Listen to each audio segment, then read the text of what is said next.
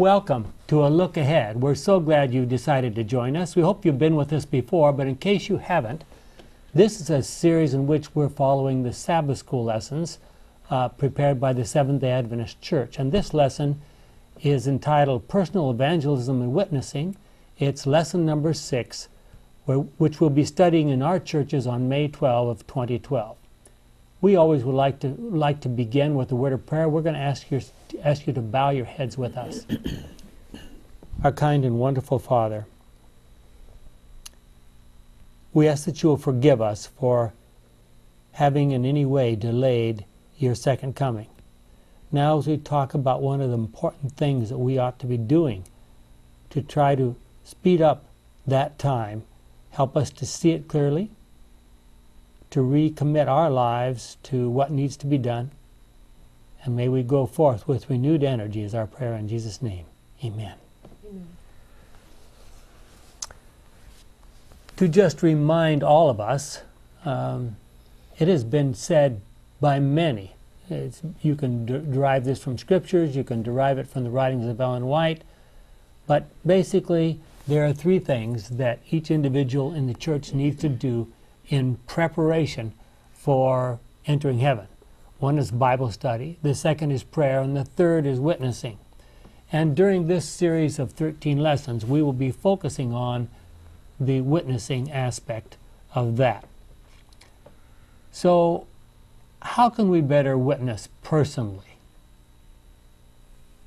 And what would happen if we each one individually did that? How would it impact the church as a whole? And maybe I should ask you, before we get into our lesson, into details, and you can think about this as we move along, what grade would you give yourself on witnessing? And you talk about the 3 aspects, and one is witnessing. Can you explain why that's important? Yeah, I can. I can explain why that's important. 2 really major reasons. The first reason, of course, is that that's the way we tell somebody else we get more people to join the church. That's a huge issue. But there's another one that's maybe just as important that we don't realize, and that's if you have to understand the teachings of the church well enough to explain it to somebody else, you're way, way, way ahead of the average member who just has a general idea of what that teaching is. If you have to understand it well enough so you can explain it to somebody else, that's a huge jump for you in terms of your understanding. Gordon. Doesn't witnessing imply that we are dedicated to that cause also? Also. Yeah, absolutely. So it's probably good to be able to talk to other people about what you're understanding. Yeah. I think I got a case in point where there was a fellow down in Walla Walla that he's an older guy, very, very conservative, but he had crazy ideas. He lived in his house by himself. He was kind of a hermit. Mm-hmm. He didn't really talk anything over with anybody. Mm-hmm. And I remember I was working for the radio station there, and he'd call up all the time telling us all the things that we were doing wrong and everything, and we thought he was a crackpot. And I think part of the problem with him is that he never really got out into a Sunday school or Sabbath school and actually throw his ideas out to people to have them, go back and forth for feedback. Yeah. So I think that might be an important aspect of witnessing. Yeah, of course, witnessing, there's a lot that can encompass witnessing other than just teaching. But there is I don't know if it's a Chinese saying or what kind of a saying it is, but I've heard it, and from personal experience I know there's something to it. If you want to really learn something, just teach it. Yeah. You should know by personal experience. Yeah. If you want to get to where you really know something, you just teach it, and it's amazing how much you learn. Because somebody will go, what? Well, I don't know, just mulling it over in your head, or whether you have to answer the questions, or whatever it is. Well, a lot of time when you read something, let's say that you write something down, you think it's perfectly clear, And then somebody else writes it, and they say, well, what did you mean by that? And I read it again. Oh, yeah, I guess that doesn't make sense. So, Well, what grade would you give the average Seventh-day Adventist for his witnessing capacity? depends. How many Adventists are witnessing in any way? Which country? And that's another question. Well, and once again, are you talking about teaching, or are you talking about just being Okay. a good hard worker and faithful to your employer, honest, you know? And that's one of the questions we want to discuss. Do you have to be like almost a preacher and stand up and preach to an audience in order to be a witness?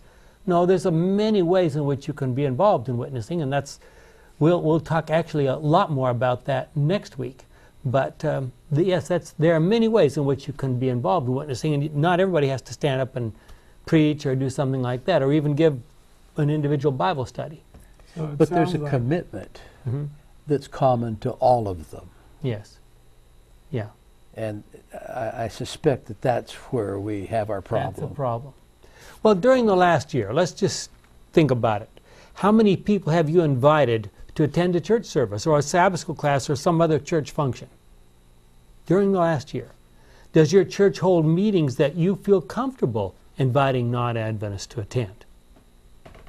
Well, If not, why not? why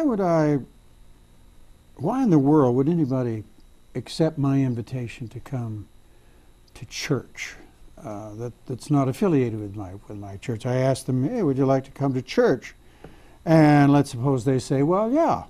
When is it? And I said, well, it's Saturday morning at 9 o'clock. Well, Saturday morning for somebody who is not a Sabbath keeper. Now, you might get by with that with a Jewish person or Seventh-day Baptist, but this, they mow their yards on Saturday, or they may have the Little League team meets on Saturday. Who in the world? It depends on how much they like you. Well, what about the Mormon family that lives down the road that I'm scared they're going to come and ask me to go to church with them? What's wrong with that? Well, probably nothing, but as far as roles go, you're kind of switching back and forth there. Yeah, well, So you got to deal with that. So Probably the only one that has come through as a result of witnessing in this group, maybe. I went to, when I wasn't an Adventist, the Geoscience Institute was having a event on creation that was interesting. And the witnessing by the Seventh-day Adventists there was wonderful. One lady came, she stuck like glue, answered my every question, followed up, was a friend, and that really is a wonderful way of witnessing when someone does stumble into some kind of event, a health lecture or whatever, to just befriend that person, answer questions. And she gave me more abundant answers than I even wanted, but it was very good. And but the big thing about you, though, is that you had an interest in the first place. yes, well, there are people. He's talking about the neighbor that doesn't know squat. I'm talking about anybody that you can reach out to in one way or another. Well, that's what I see. I can tell you about experience I had a number of years ago. This wasn't just recently, when I was somewhat younger, and I was part of a church in which there was a doctor and another doctor in the church and a pastor, and we were doing 5-day plans to stop smoking. We were doing cooking classes. We were doing exercise classes, and the community was signing up months in advance to get into those classes. And the church was filled. I mean, and I can tell you what happened when a 5-day plan to stop smoking was held, and we did one every month. The pastor and the doctor were up front, but every 2 or 3 people trying to stop smoking were assigned to 2 Adventist church members that would come and coach them and be close to them and invite them to their house, etc. And that church was on fire. I can tell you. How big was that church? It was about 90 members, 75 to 90 members. Yeah, and that church almost doubled its membership in about a year. And even if the people don't stay at that church, they take the knowledge with them, and that then God will bring other people into their lives, and you never know what's going to happen then. You know, I know a church, Ken, that probably when this program is aired, they and their very few members will gather in their sanctuary, and they'll have kind of a big screen there, and they're going to be watching us for their Sabbath school. And then, you know, when you have that kind of... God bless them. Well, I'm cheering for them too, but, you know, how do these people invite, you know, how do they say, hey, come and watch our program on TV? You know? I mean, here's what happens. Let's just take a very practical example. The only way you can get people to come and watch your program on TV, if that's what you have, is to say, you know what? Last week we talked about this and this and this. It was fantastic. It was interesting, or whatever like this. You ought to come and listen next week. And if something is said that piques their interest, they'll come. Especially if you keep inviting. I mean, I can tell you about a case where my wife and I were involved. She met this lady at the laundromat, and she kept talking to her, and this lady was a devout member of another church. And she later told us, she says, I just kept hoping you wouldn't invite me to your church, because I wasn't supposed to go to your church. And my wife invited her, and she, oh no, I have other things going on. She invited her again, oh no, I have something else going on. But about the 3rd or 4th time, she couldn't think of anything else she had going on, and she couldn't make excuses, so she came, and she ended up joining our church. So, I mean, and I'm not trying to set myself up by any kind of example, but I'm just saying these are the kind of things that actually work. You know, Mrs. White says that we should make an effort for how shall I put it? Well, prominent members in our community, more often than not, and perhaps that's the way it is, Jesus seemed to have a strong appeal for those of us who are, I guess, simpler folk in this life. The average person or the person in great need. But, you know, how do you reach these tycoons? How do you reach these hotshot, I don't know, patent attorneys or...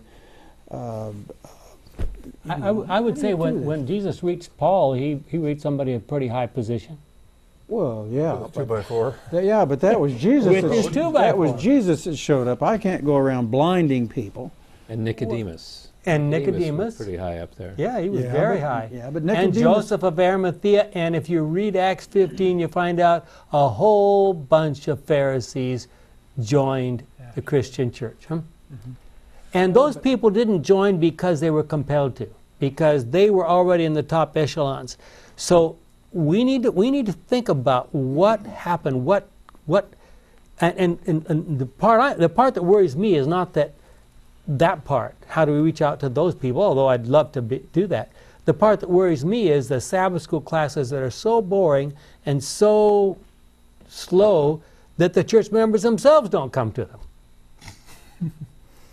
I mean, well, now that's going to cheer a lot of Sabbath school teachers that are teaching in a lot of small Sabbath schools this morning. I'm just telling you, I've been to a few places like that. There was a time when I was a little scared to ask somebody because I knew the Sabbath school I was going to was boring, and I didn't know if that would be a good deal. I thought maybe I better wait until a teacher got better or something. And the same here, and I didn't know how to make it any more interesting. Yeah.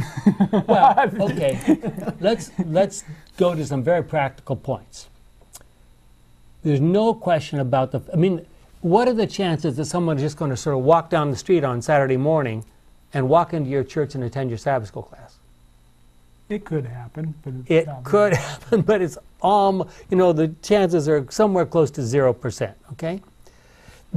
Studies have been done. 83% of new converts consider the influence of a friend or family member as being very significant in their conversion.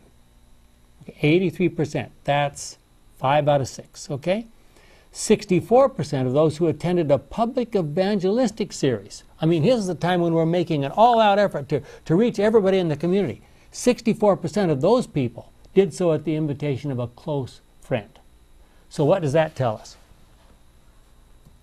Personal influence is very important. We have to have friends who are non-Adventists.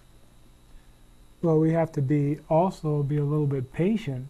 Yeah. I mean, you can't go in there second time you see him and grab him by the shoulder and say, "Hey, come with me." Yeah. Because it takes a while to become friends, doesn't it? There are people, and I'm getting back to my point, but think about this. There are people who say that the real measure of your Christianity is not, how well you can spout the doctrines, but how many people you have brought into the church. Ken, the discussions of Sabbath school classes and so forth that might not have been optimal, if you find that that's the case, jump in and get involved and start the discussion in a different direction and see what happens. I don't know how to do that. And that would be one of the goals of this group. If someone hears us suggest some things or talk about some topics on this program that might stir up a little discussion in your class, that's exactly why we're doing this. I think you are underestimating the Adventist Bible study and message. If you think this church is boring, you should see the other churches. And you have a lot to offer. And go out and get a DVD of these exciting pastors. People don't expect a exciting Sabbath school every time they come, but just the warmth of a friendship.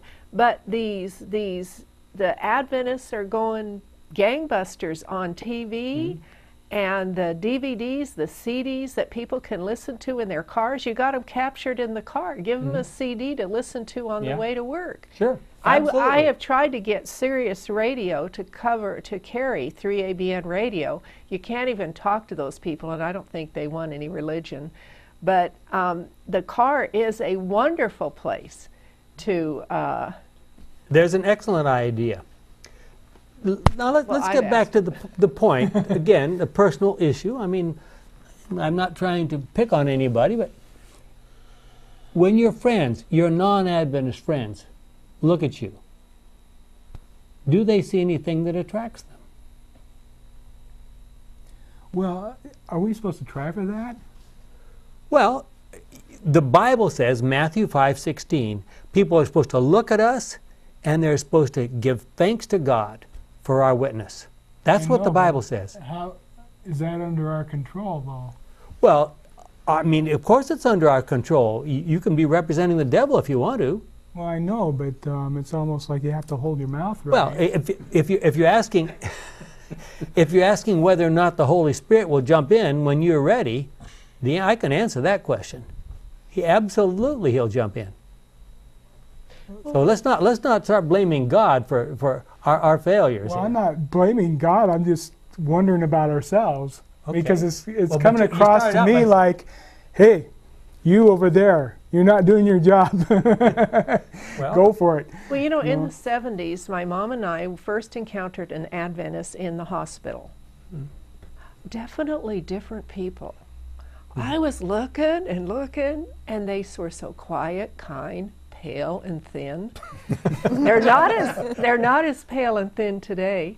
But the Adventists, if you go to different communities and you come to Loma Linda, you will see a different, calmer, quieter, pleasant, happy person that you don't see in the malls of the...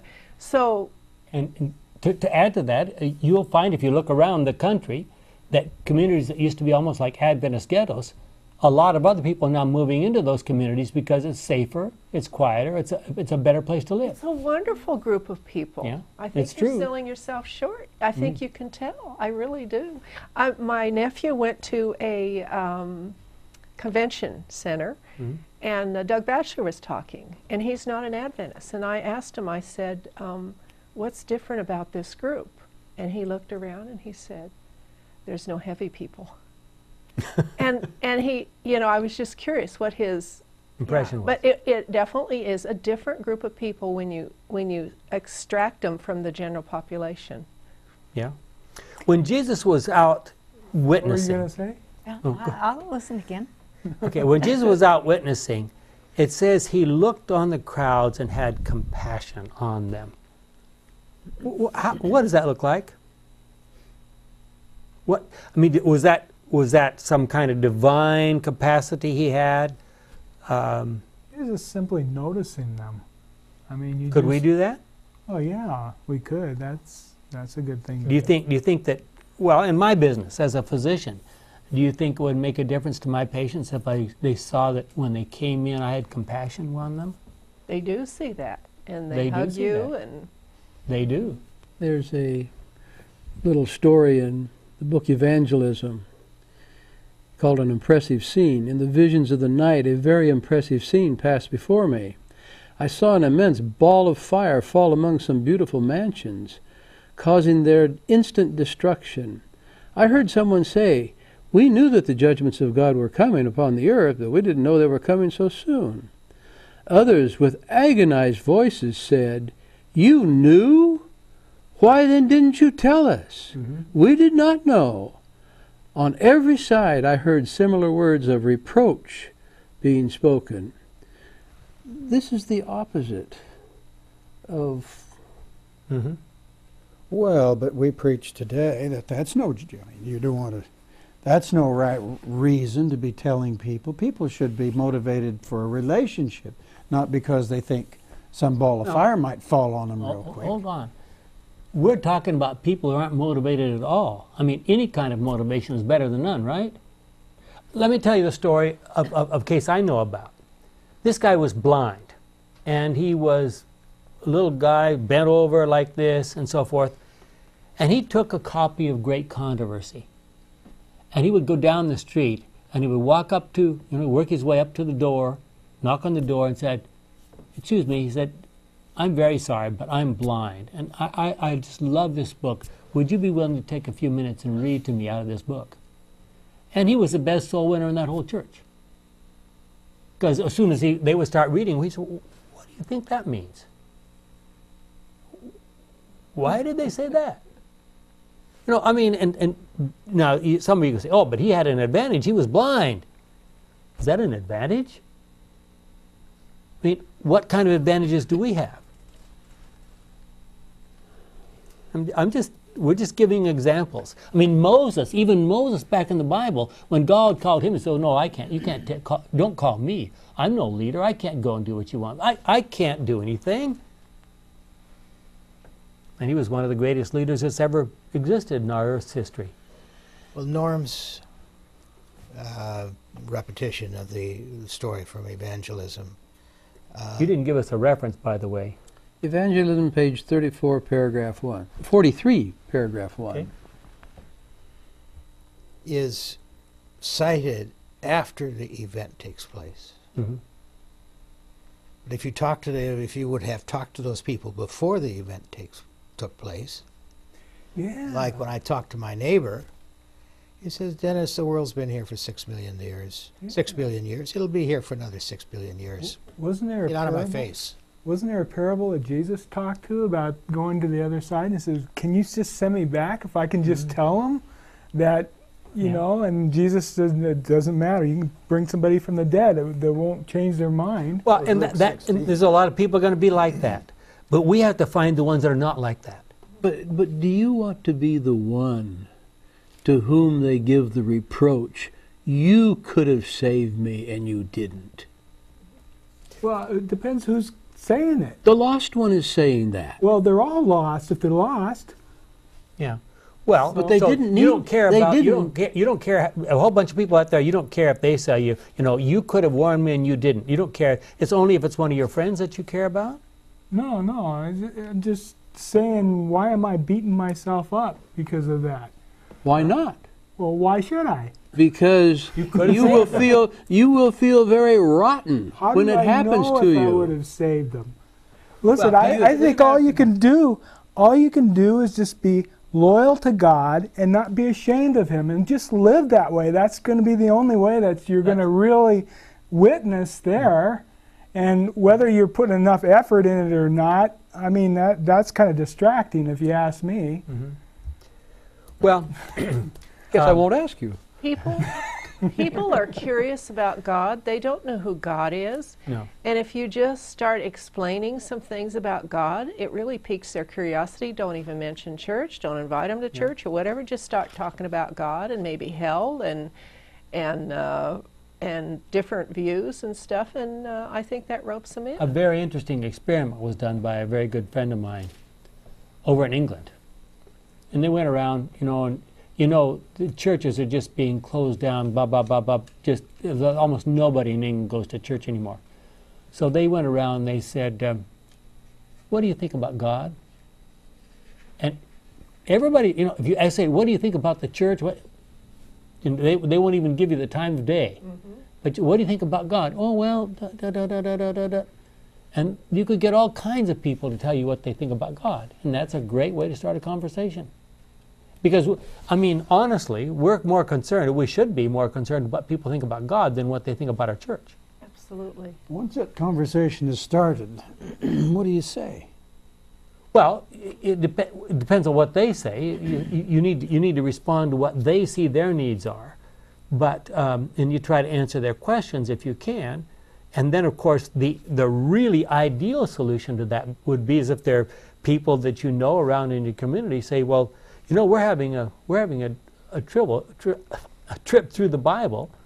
Why don't you join us? And let's see what the Bible says about God. That would be ideal. One of the things that has been the most enriching for me in some years outside of participating in this program and in Word Pictures, even because it's the same nature, is like a Tuesday night Bible study group. Mm-hmm. The one that I became intimately connected with was an interdenominational group. It was some Adventists, a group of some runners that they had met. They were non-denominational, but and all we did was just we opened it up just like we have done in Word Pictures. Started with Genesis, and just started moving our way through. And now we have the privilege of having some pretty knowledgeable and experienced people here, and some groups may not have that. But one thing that I found was, if you start in and you start finding yourself in this story, to some parts that I don't know seem to be boring to you or you're lost in, then kind of skip that part and move ahead. That's right. Go on up into the story and find the story and follow it through. Yeah, exactly. Well, one of the interesting things that might be an issue is chapters like Psalm 139. I don't know if you've looked at that recently. David, in this, we presume it was David. The headings suggest that, although the experts tell us that the headings are not as old as the original script, so I suppose we can't know for sure that it was David. But here David says, God, you know me. You know my strengths. You know my weaknesses. You knew me before I was born, etc. He goes down through here. And he makes all kinds of statements about God's promises to us. Is it possible that one of the reasons why we don't witness is we're not quite sure that we have God's blessing in what we do? Are we afraid that we might misrepresent Him, or that something like that? Yes. Yes. Okay. I think it's fear. I think you're right. Yes. Because you don't want to say something to misrepresent God. I frequently will ask God, just put the words in my mouth. But I'm human. And sometimes my mouth opens and the wrong things come out. How do you know it's the wrong thing? It may not be about God, it may be about anything, but you kind of go, oh, boy, I wish I hadn't said that. But I have an experience that just this past week, I work at the VA, And Some of our friends might not know what that is. The Veterans Hospital. Okay. Veterans Administration. And one of my patients called me, and he goes, my daughter, who we see him all the time, and he says, my daughter needs to do an assignment for her college work, and I'm looking for an Adventist. I think, are you an Adventist? Well, now, when I'm at work, I don't discuss religion unless they bring it up to me, because it's just not appropriate in my setting. But he obviously knew. Mm-hmm. We've never discussed it. You should have, I'm going to interrupt you for a second. You should have asked, when he said that, you should have asked what my friend said. You better tell me what you think one of those is. I'll tell you if I am. Yeah. Well, I'm good enough friends with this patient that I was pretty sure he knew. Okay, good. But, you know, I go back and I think, now what did I say? What did I do? I don't want to have to worry about everything I do and say, but yet I also want to make sure that I don't misrepresent God. Absolutely. How do you do that? Yeah. You know, Ken, I think one reason people are a little hesitant to engage Adventists are hesitant to engage other people is they're not sure they know what to say, and by that they're not sure they know what their message is. Mm-hmm. It's just the Sabbath thing. We go to church on Saturday, and we think we're better than anybody else because we do that. Is something like that? Well, I don't know about that, but some might feel that way. But you know, and we creationists as a rule, although more and more one gets the impression that there are less and less Adventists who, you know, kind of subscribe to some of those things. But you know what? I don't think a lot of people know really what Adventists believe. You know, yeah, really what is the thing that really makes us different other than these weird things that if these people embrace, they're just different in their community and have a hard time not being different, you know? Here's a question in light of that I think we need to ask ourselves. Who has the right to tell us what Adventists should believe?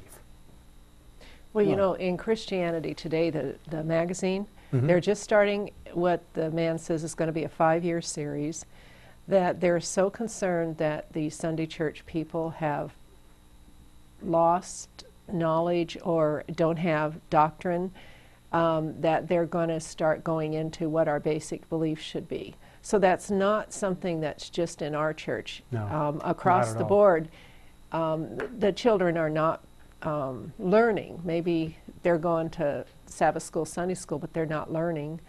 And well, give me some odds. We were talking about the fear that we have if we have to witness.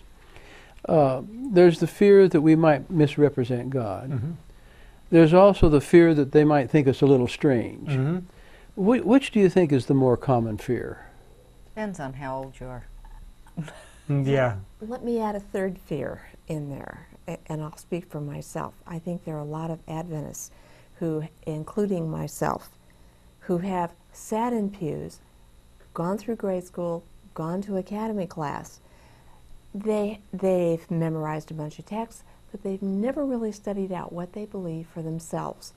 And until you have studied it out for yourself, you cannot explain it well. So therefore, when you bring up religion, you're putting yourself on this real dangerous edge that you're going to be asked something about your church that you've done it all your life, but you really can't back it up biblically. You remember what I said back at the beginning?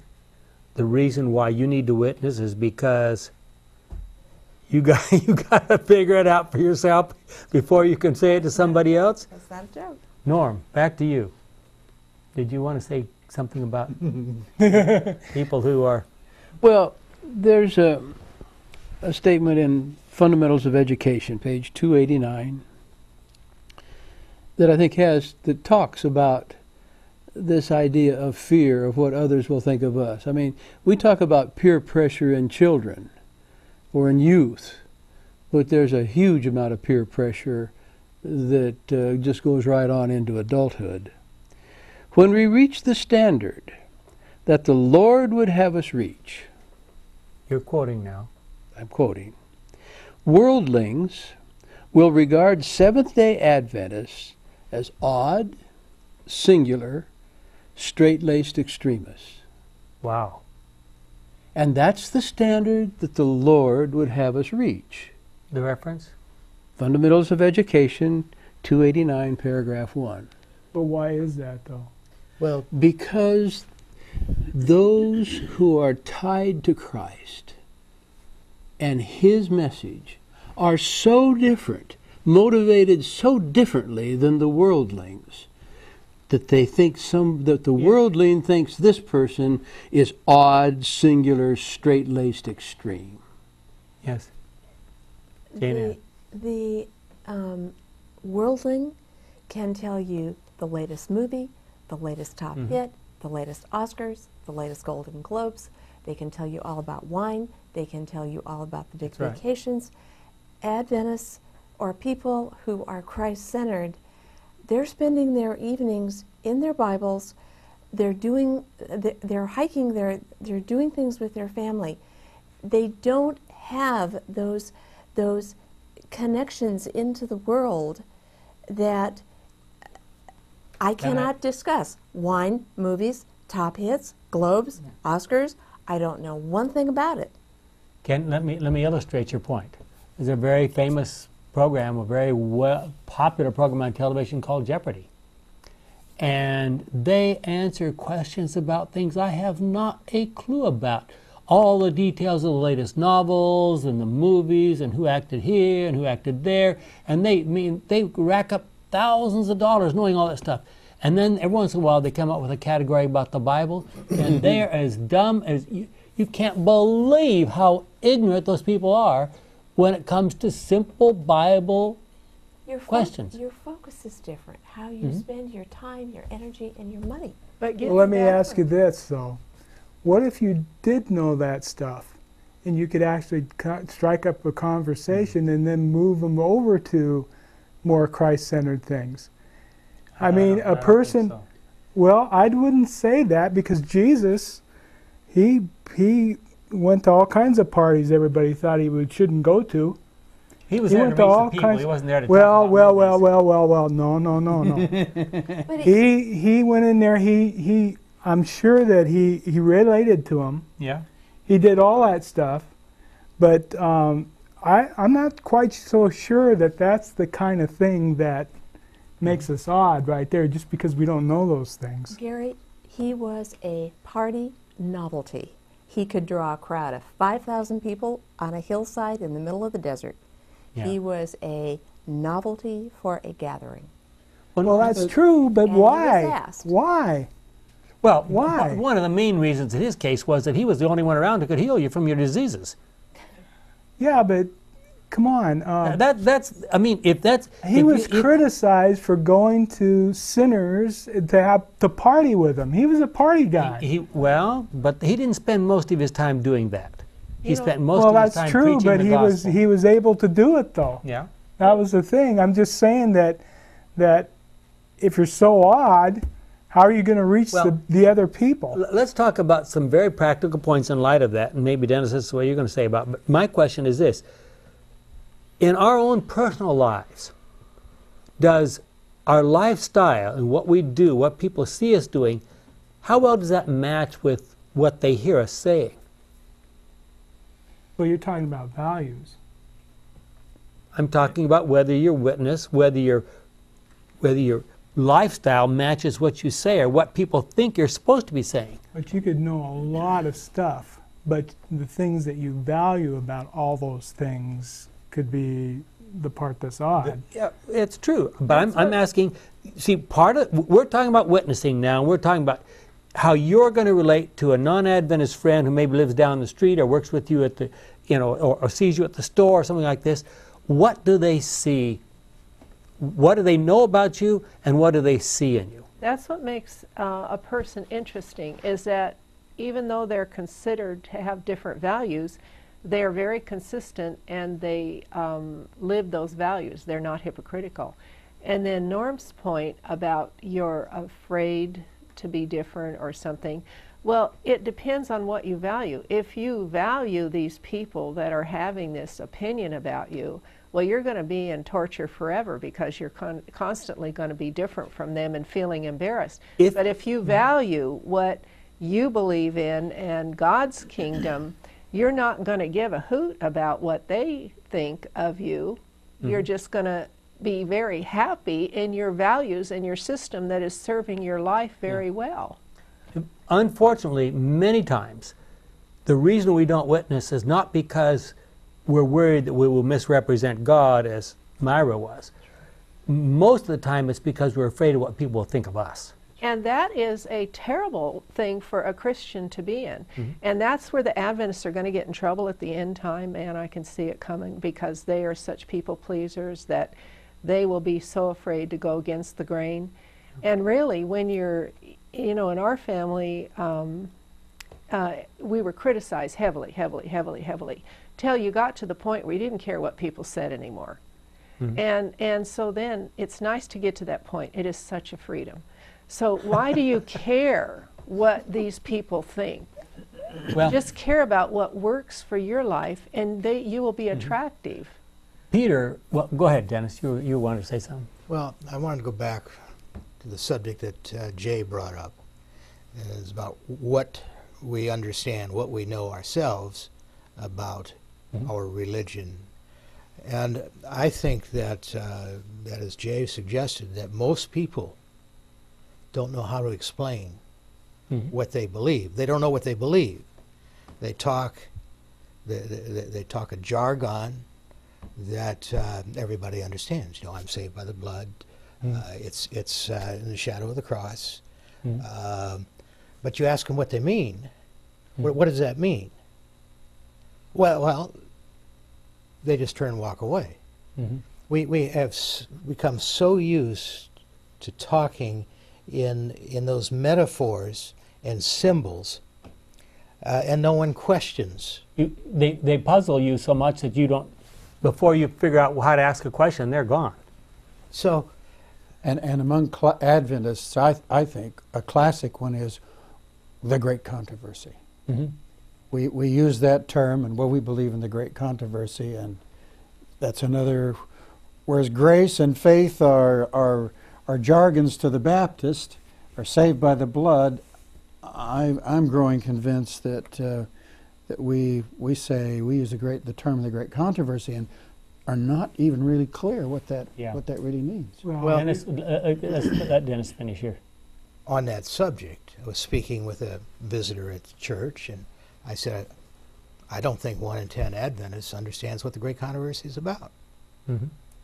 And he said, I don't think 1/10 that many know what it's about. And so we were good friends right then.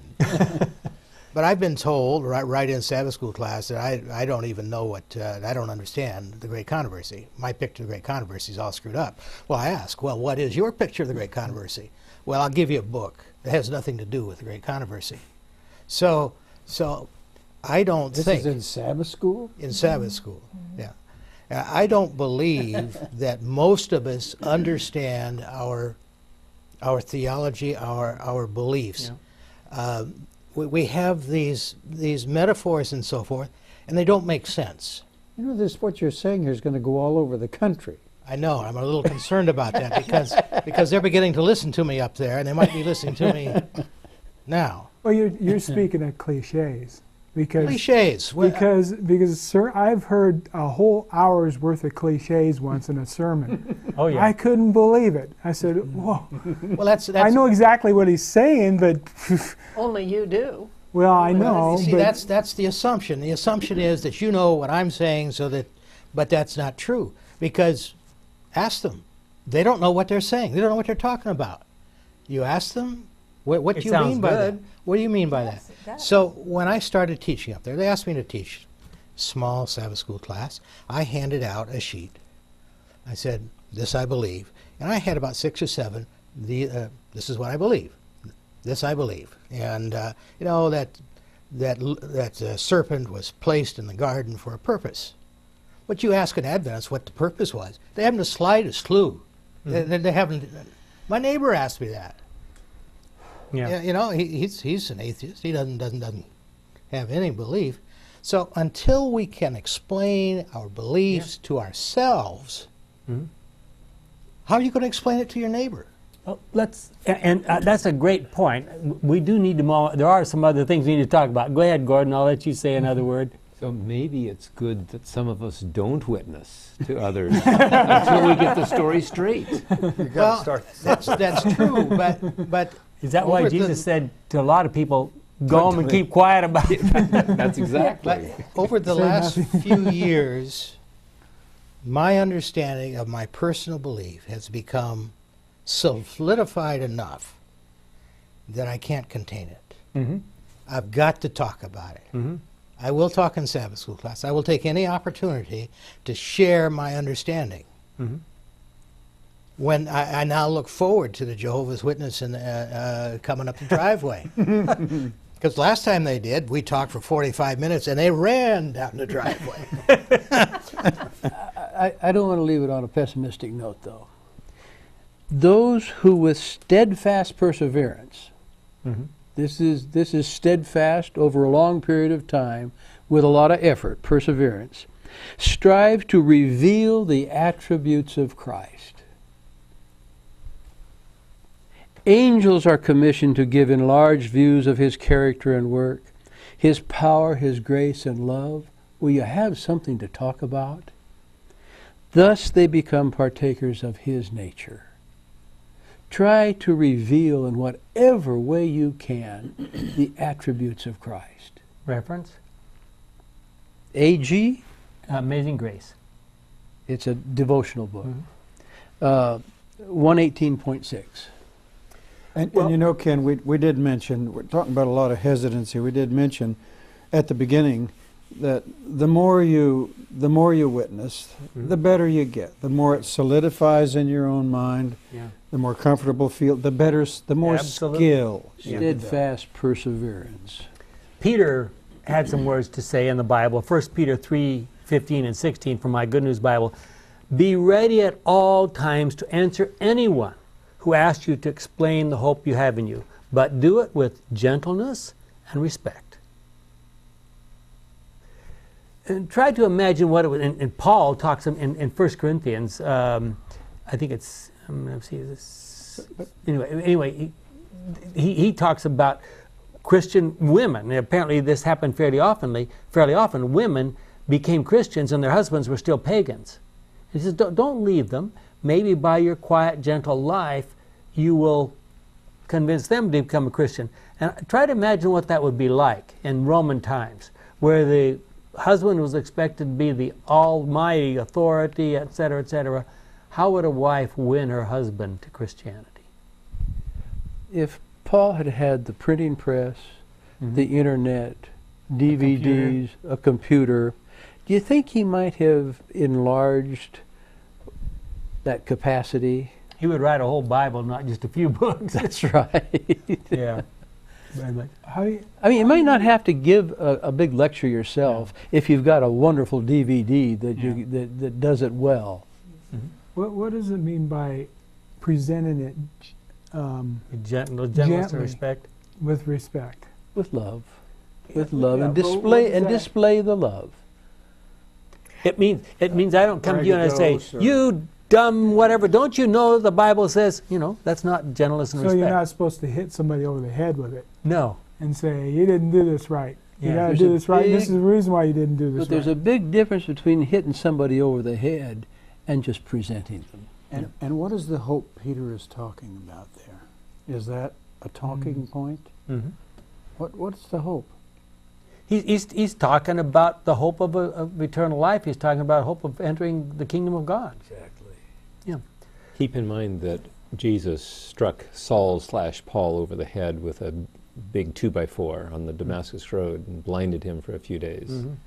Well, let's take another example. Biblical examples are always safe. They're quite a ways away from us, and people are more or less familiar with them.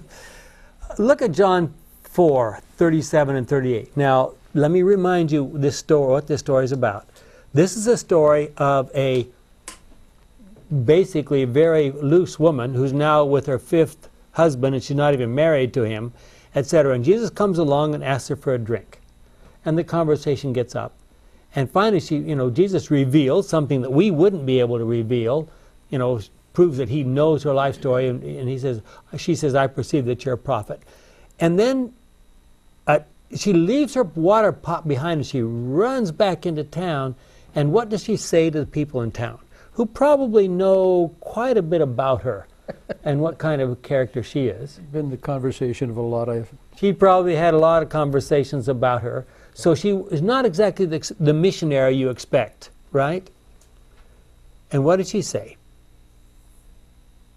Come and see. Come and see. See the what? Well, in this case, it was Jesus. The person that knew her. Yeah. The stranger that knew what she had done. She had to have credibility in that town. Something about her they listened to. Well, I think she came charging into that town with a look on her face that just grabbed everybody's attention. She was so excited and so shocked, and she probably went running down Main Street, shouting. I've heard it suggested that she was there in the afternoon at the well because that was a time when the rest of the community was not at the well. Yes. Is that she could go there in the privacy of absence. Yes. And now she goes running down Main Street saying, come look, this is she is expressing something that she's not expressed before. And this is a great example. Several people have suggested it. We might raise a question, and maybe we don't think we're qualified to answer it, but have a look at this DVD. Listen to this CD. Here's a book. What question did this woman ask? She said, could he be the Messiah? Yeah. She didn't say, he's the Messiah. He said, no? Ask the question. Yep, exactly. So there are different ways of doing this. How effective was her witness, by the way? Very. Jesus stayed in that town for several days, and many of the members in that town, and what did they say at the end of those several days? Now we believe, not because of your witness, That's what we heard. because of what we saw for ourselves. Yeah. Jesus saw something in the demoniac and something in her. Mm-hmm. It's amazing, the people he used to witness. Another issue, and I'm trying to cover most of the points in our lesson, another issue is that God has given every one of us gifts.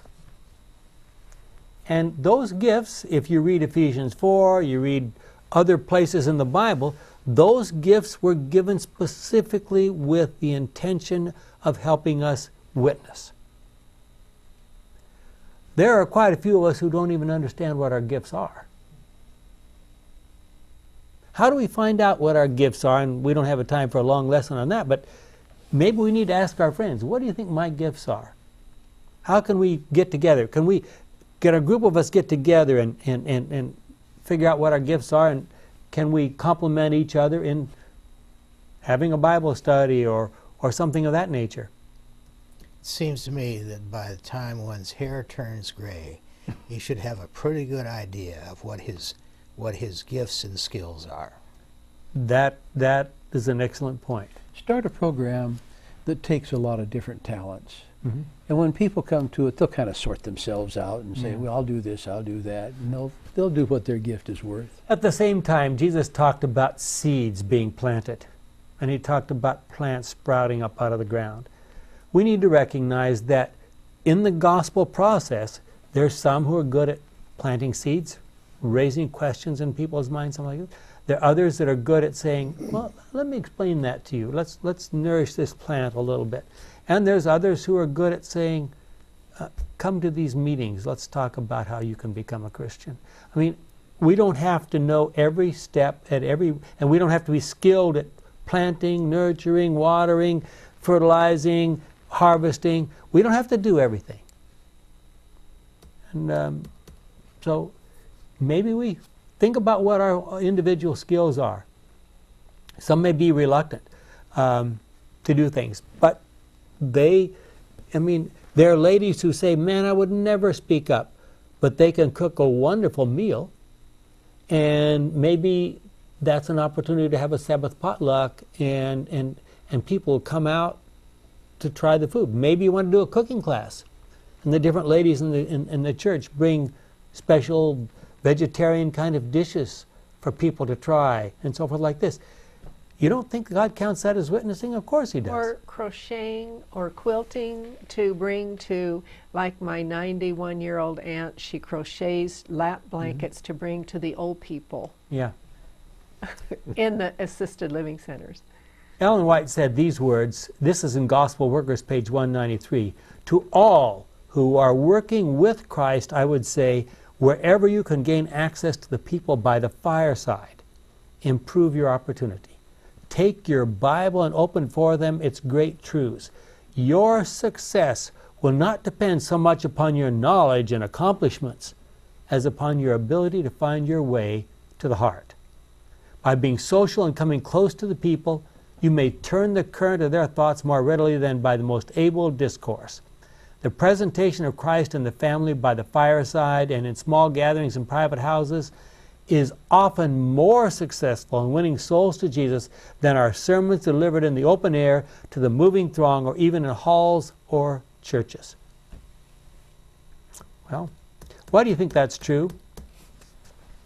She made one other statement. "The last rays of merciful light, the last message of mercy to be given to the world, is a revelation of His character of love.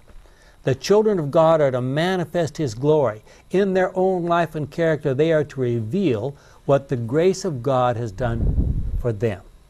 Do you think that would be obvious to the people around us if we actually did that? The light of the Son of Righteousness is to shine forth in good works and words of truth and deeds of holiness. That's Christ Object Lessons. Pages 415 goes on into page 416. Is it possible for us to manifest God's glory in our lives?